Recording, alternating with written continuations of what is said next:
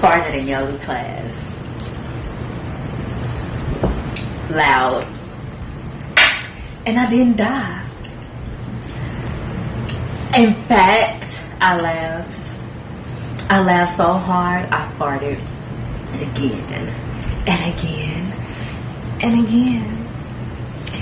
I could feel people staring. My palms grow clammy, my chest tightened. I thought I'd be devastated, but I was not.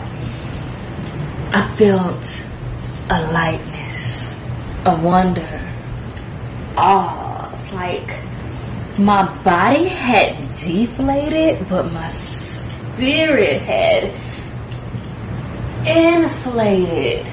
And I waited for the self-loathing to come, but it was just a little voice.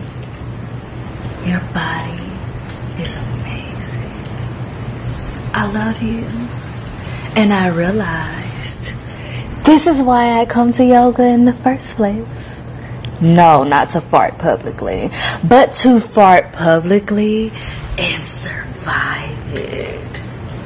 I know, it's unladylike, but in the depths of this indignity, I found my greatest strength. Looking fear in the face. It was a bunch of hot air, and I could release it.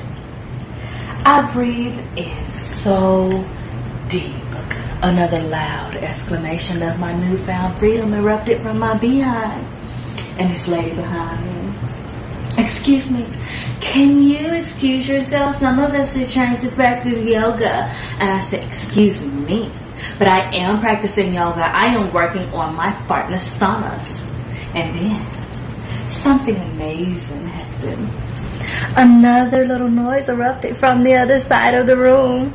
And then more noises and more noises. It was beautiful. An amazing symphony of fartnasanas. I was free.